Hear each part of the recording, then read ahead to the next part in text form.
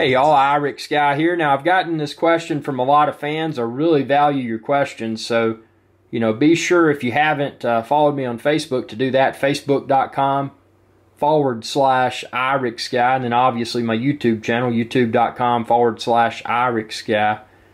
And check out 400orbelow.com because I've got a ton of drone tutorials there and tons more coming soon.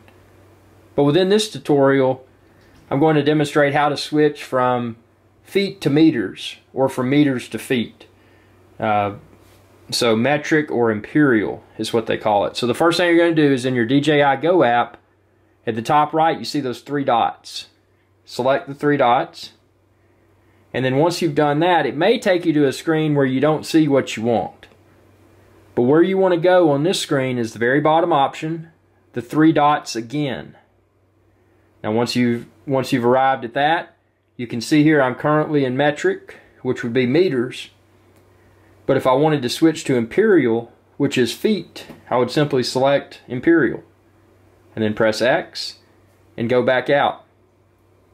And then down here, if I was connected to my Phantom 4 right now, I would see that this is now in imperial, so it would be in feet. But if I wanted to go back to metric, to meters, all I would do is select metric right there and then hit X. So that's how you switch between imperial and metric for the DJI Phantom 4. So depending upon your personal preference, you can see the distance and altitude either in feet or in meters. Hope this video helps. Be sure to subscribe, youtube.com/Irix Guy, and share this video and all of my videos with others too. Thanks for watching. Y'all have a good day. Hey y'all, Irix Guy here. I wanted to take a moment to thank you for watching this video. If you enjoyed this video, please subscribe to my channel.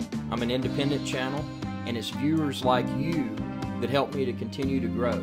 I appreciate your viewership, and y'all have a good day.